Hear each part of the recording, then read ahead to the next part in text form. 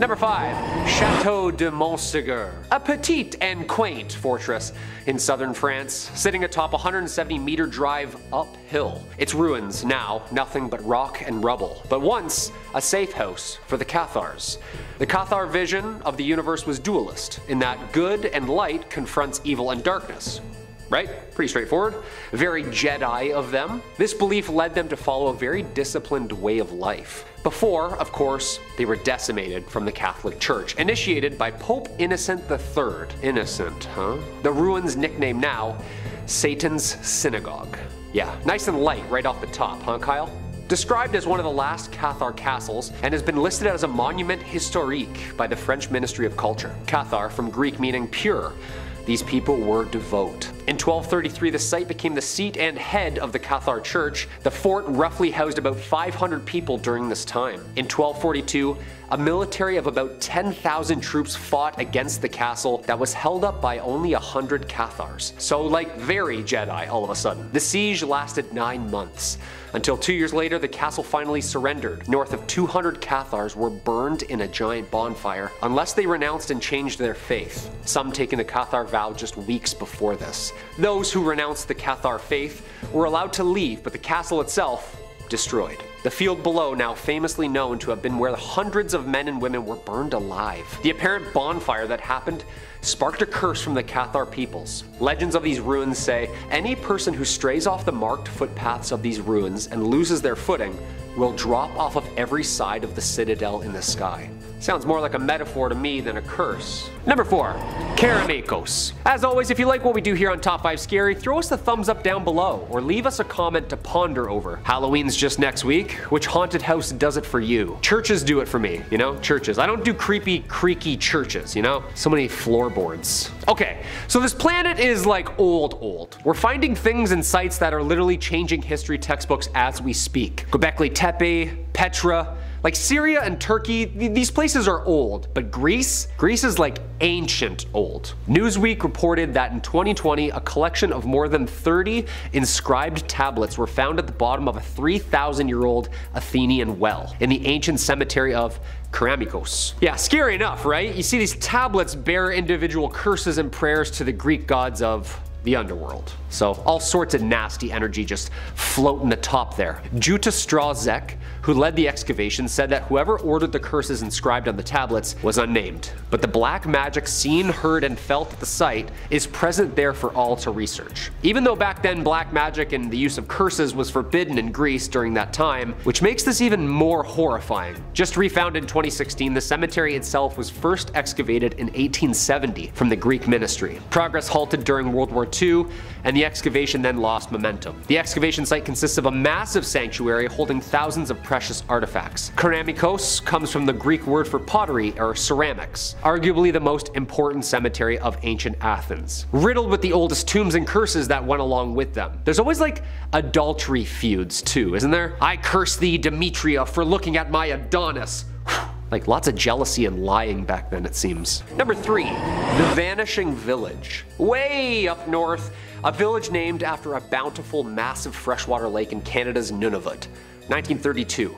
A Canadian fur trapper and explorer went to the village of Anjikuni Lake. The people's known there for their markets of elaborate fish and extensive wine. This village was a staple for most on the map. Joe LaBelle, a well-known fur trapper and well-known in the village, had an otherworldly sight when he arrived. He arrived and sensed something was a little wrong, a little too quiet, too foggy. He found that the village was completely emptied and deserted, even though there were lots of signs of life still present.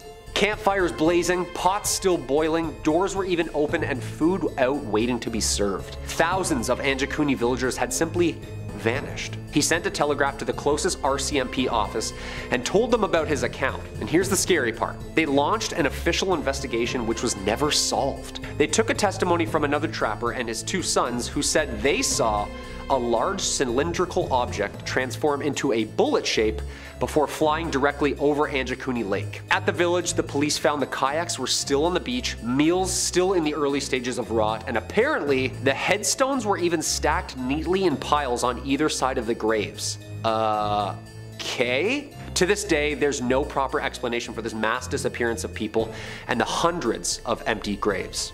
Number 2.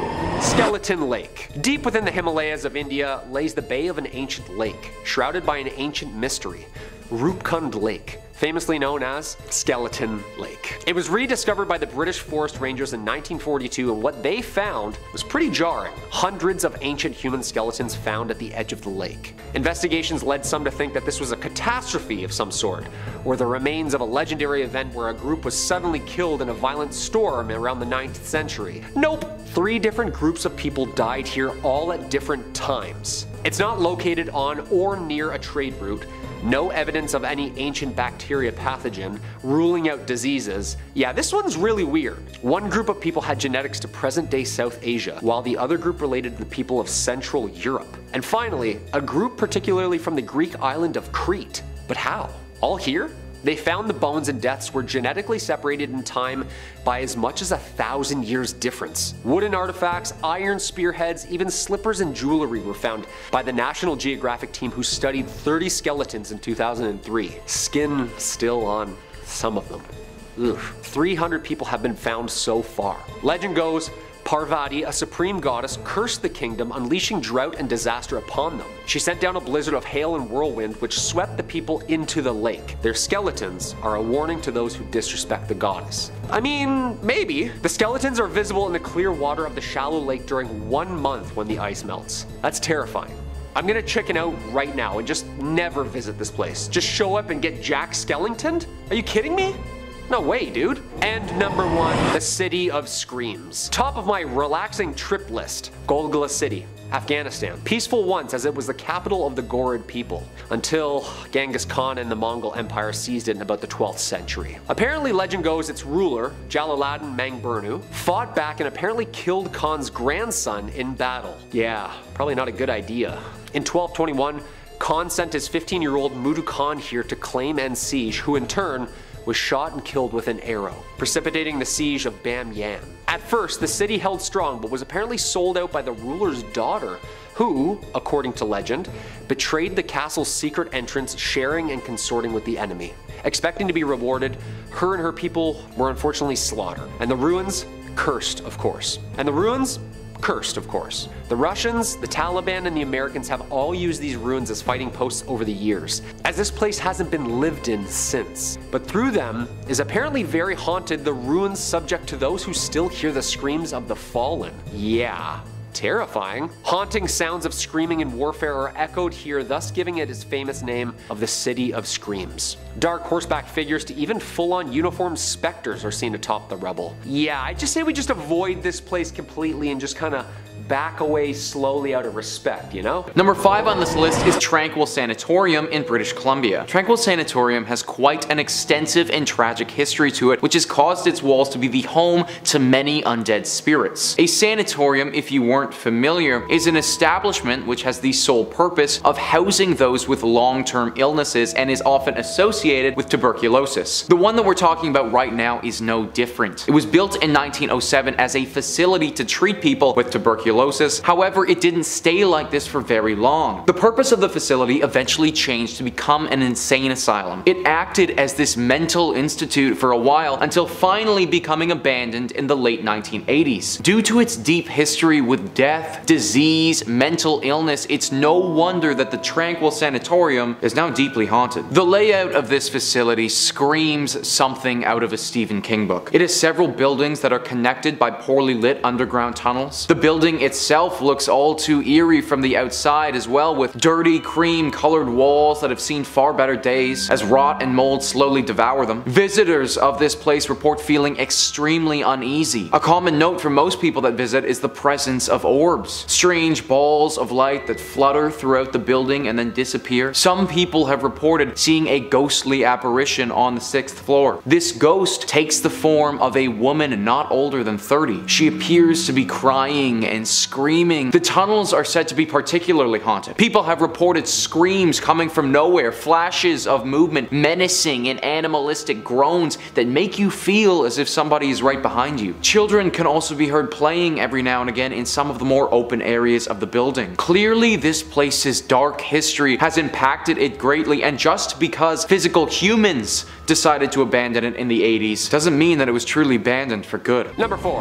Kalaupapa. In 1866, during the reign of Kamehameha V, Hawaiian officials passed a law designating this island the official site for patients affected with leprosy. Kalaupapa, a small peninsula in the north shore of Molokai, has quite a bitter and spooky history. The king exiled those who contracted Hansen's disease here, noting it was the ideal spot, secluded and surrounded by the highest cliffs in the world. The peninsula served as a natural outdoor prison, accessible only by one steep path by foot or boat to shore. About 1,200 families were exiled to quarantine here. At the time, the disease wasn't really understood, believing it to be very incurable. Whisked off and locked away amid paradise in total isolation. No amenities, no buildings, or even potable water. Known by historians who visit it as, quote, the pit of hell itself. And apparently the most cursed place on earth. Yeah, I didn't know that. With its grim history of loneliness, despair, and death, it's not really surprising at all that Kalaupapa is said to be one of the most haunted places in all of Hawaii.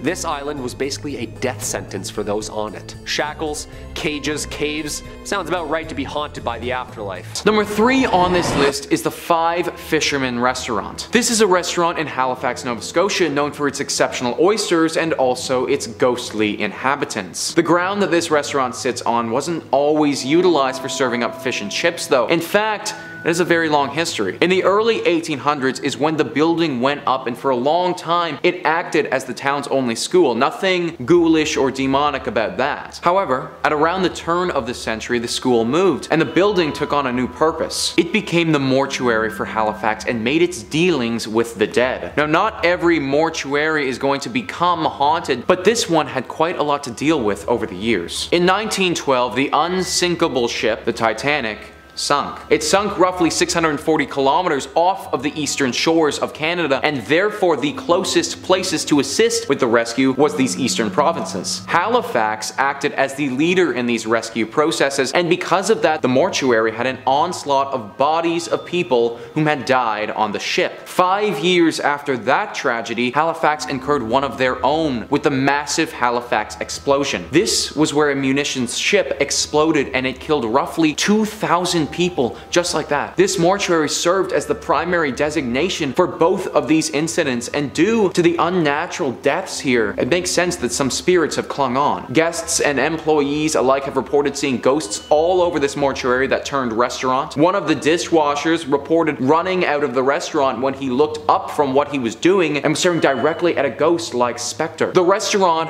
has attempted to have serious renovations done. However, I don't think that any amount of structural change will get these spirits to rest for good. Number 2 on this list is the Frank Slide. Now, even though the Frank Slide sounds like it could be a fun, popular dance move that takes over TikTok for a few weeks, it is far more morbid than that. On April 29th in 1903, in the mining town of Frank, which at that time was part of the Northwest Territories but is now a section of Alberta, there was a horrible tragedy. 110 million tons of limestone and rock came tumbling down in one of Canada's biggest landslides ever. This fell onto part of the town of Frank. Frank was located right next to Turtle Mountain, which after extensive mining had grown unstable. On April 29th, it all came crashing down and claimed the lives of 70 to 90 people. It is still to this day Canada's most deadly landslide to ever occur in history, and was a horrible tragedy that can only remind us how fleeting life can be. I think the craziest part about this landslide as well is that it wasn't just miners who were killed. Their wives, their families, all of them died at the hands of the Frank Slide. The remains of these bodies were never recovered either, as the damage from the slide was far too devastating. Where all of this happened is now a section of a town called Crow's Nest Pass, and over a century later, the ghosts of the dead still haunt the area. This place is somewhere where visitors have reported feeling very unsafe. They say that the overall feelings of uneasiness are almost too much to bear and that they have to leave. Cries, howls, screams, this can all be heard late at night as you're trying to sleep. Lanterns will be seen in the night walking around at the hands of unknown apparitions. It is basically a full ghost town of people who never deserved to die in the first place, all wanting to get a second just to feel their lives again as they were so unfairly ripped away from them. Definitely one of Canada's most horrific tragedies, and now home to one of its most haunted locations. Number 1 on this list is the Banff Springs Hotel. This hotel is located in Banff, Alberta, and is truly one of the creepiest places that I've ever read about. Now, first off, I want to note the hotel itself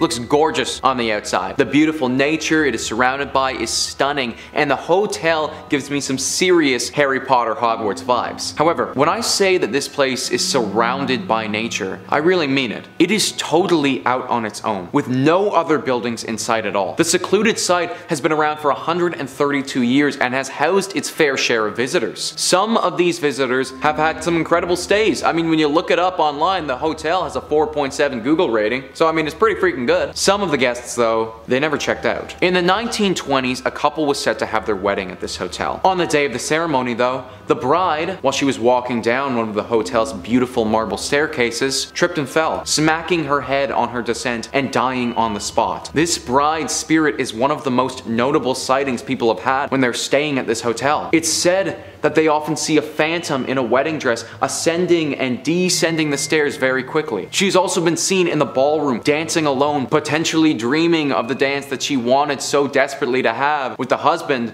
that she never got to marry. In 1975, a longtime bellman of the hotel, Sam, died there. Since then, sightings of Sam have been pretty consistent. One story details how 2 women lost their room key and called the front desk to go and get it. The front desk person sent someone to go and open their room for these ladies. When that person had got there, though, the ladies were already in the room and said that another bellman had let them in. They described Sam to a T when they spoke about the bellman who helped them out. Instances like this have occurred time and time again at the hotel, with many people believing his spirit is still working there. Finally, with this hotel, you have room 873. Room 873 is rumored to be the home of a gruesome murder. One evening, a family was staying there, and the father, for some unknown reason, lost his mind, murdering his family and himself. After completely refurbishing the room, the hotel put it back in service, but now people who have stayed there report hearing the screams and the cries as if they were still dying. If you have to stay at this hotel, definitely avoid room 873. Number 5. Leap Castle. There are a ton of old haunted castles in Europe, isn't there? Like, that was someone's house at some point.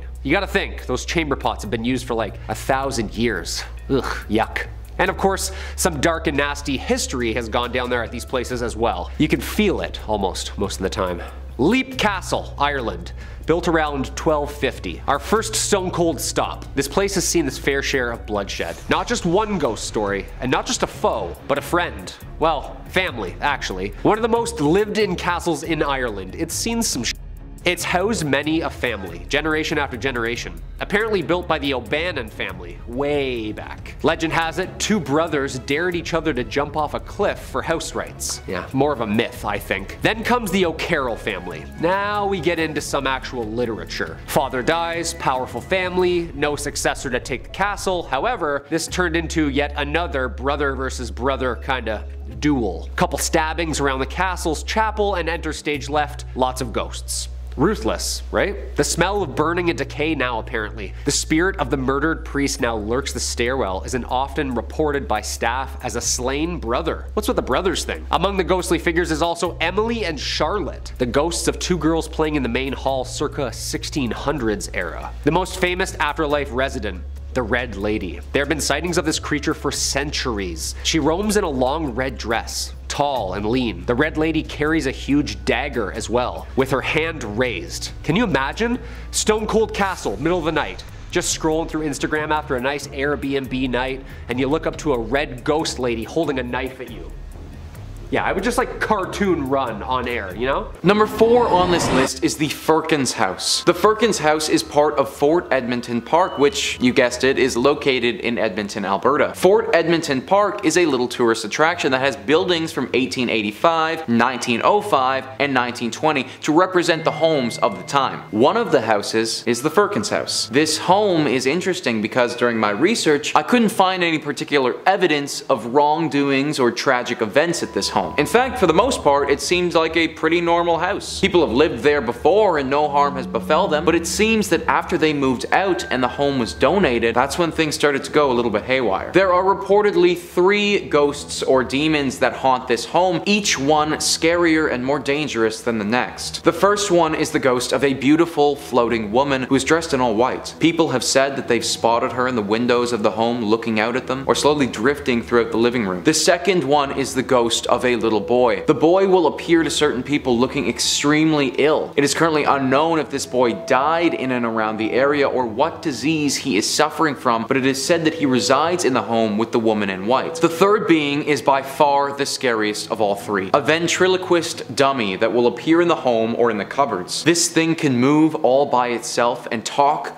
by itself. It is very similar to the popular horror franchise Chucky, and it's said by some to be seeking to harm the living. I'm not sure if the ghost of the ventriloquist has taken over this dummy or if the dummy has taken on its own persona, but I definitely do not want to go anywhere where the primary residence is a demon puppet. Number 3.